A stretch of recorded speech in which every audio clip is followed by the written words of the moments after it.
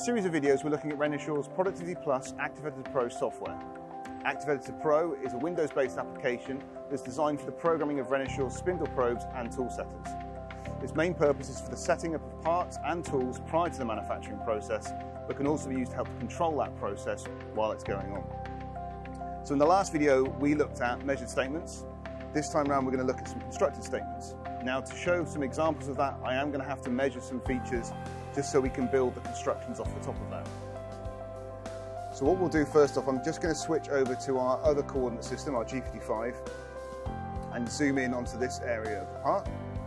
And I'm going to measure a couple of bores. So I'm going to measure this circle here, and I'm also going to click and measure one of these internal ones. So the example here is where we've got two machined circles that are supposed to be concentric, and actually we want to set a coordinate system between the average of those two measured features. So we're going to construct a point that runs through the middle of those.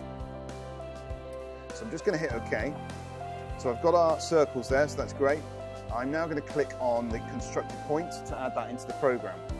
So I'm just going to click OK to close that dialog for now. Now, with any of these constructed features, in order to reference the measured features, what we have to do is we have to click them and drag them onto the constructed feature.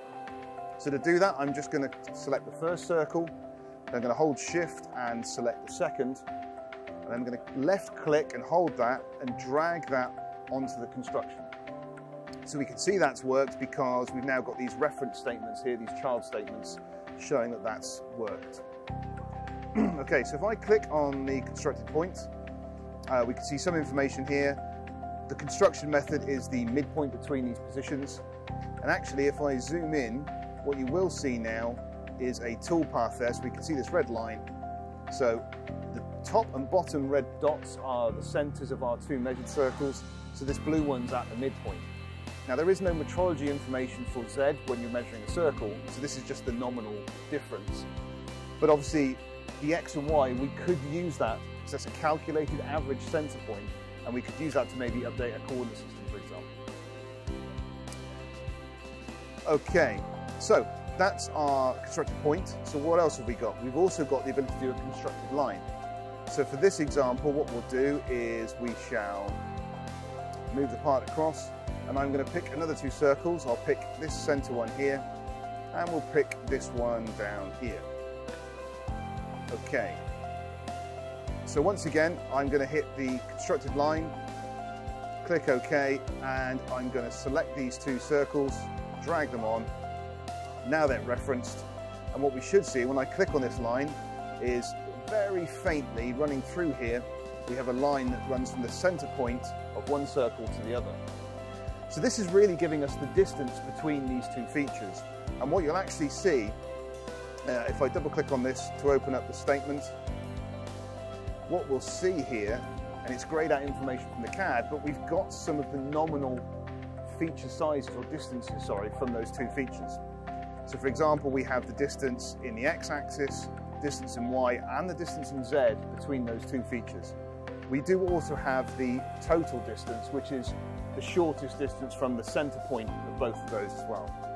And of course, what that also will give us, it will give us a midpoint position of those two features. So again, if you wanted to measure two features, find the midpoint and use that to update a coordinate system or a tool offset, or just report on it, this is how you would do it. Okay, so that's the constructed line. The next one we'll look at is the constructed circle. So to be able to construct a circle, we need to do that from 3 points that approximately sit on a sort of circle that we have on the part. So an example might be where you've got a series of arcs that don't actually physically make a circle, but you want to measure it as such on your component. So let's take our measured point, and we're going to move this across and find some examples. So if we're looking at this circle here, for example, we could measure a point on this surface, we can measure a point on this surface, and then rotate it around and measure a point on this surface. So if those are all separate ones, we've got our points, we can hit OK. And as before, I'm now going to hit the constructed circle, close that dialog, select those points and drag them onto that circle. So now we can see again this faint line that outlines where that circle is. And of course what that's going to give us is going to give us our center position, and it's also going to give us our nominal diameter. So when these points are measured, that can be calculated and then again set for a coordinate system or reported on. So finally then we have a constructed plane, and what we're going to do with that is use 3 points to construct that plane. So again, using this, I'm going to measure 3 points on 3 surfaces that actually aren't connected.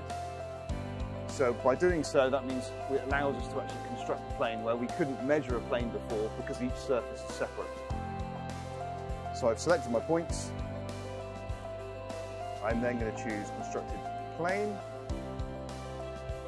Once again, select those points, drag them onto the plane, and we can see here that's the plane that's now been constructed across those surfaces.